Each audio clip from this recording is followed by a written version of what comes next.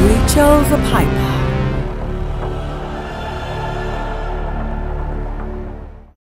We'll head on to the IBB Golf Club for the 2019 Nigerian Ladies Open Tournament Award and Gala Night.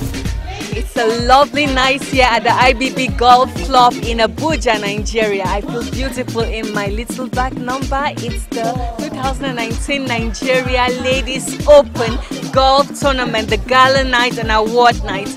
Tonight is the zenith of this whole event, where ladies and men will be awarded. Yes. So what can you say about this association? The association is very fantastic. They allow us to have branding, especially the last administration. We've not done so much in Nigeria. That is why golf is still at a very low level. If you look at most developed countries of the world, golfing is, there is a correlation between the level of development of a country and the acceptance of golf as a sport. United States, for example, golf is big time business. Fantastic. And what can you say about this event tonight?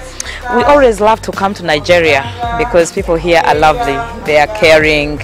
They really take care of us. So we enjoy Nigeria all the time. We come here. It's a warm place to be. What can you say about this event? I'd like to say that this event has surpassed all our expectations. We have had an absolutely wonderful time.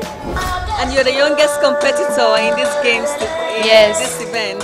Yes. Fantastic. When did you start playing? I started playing at the age of 5. Oh, that's nice. So what can you say about this competition and these games? The competition is really fun. I had a lot of fun playing with people that went up to my age. I learned a lot of things from them and their method of playing. So why golf? Why did you choose to play golf? Golf, for its whole definition, is entirely a human sex. It involves your thinking, your body motion, your emotional feelings, and then social relationships. So it's an embodiment of totality of a human being. The exciting aspect of golf, like you've just noticed, is that it keeps you young, mentally, physically, and even sometimes emotionally. Rachel the Piper.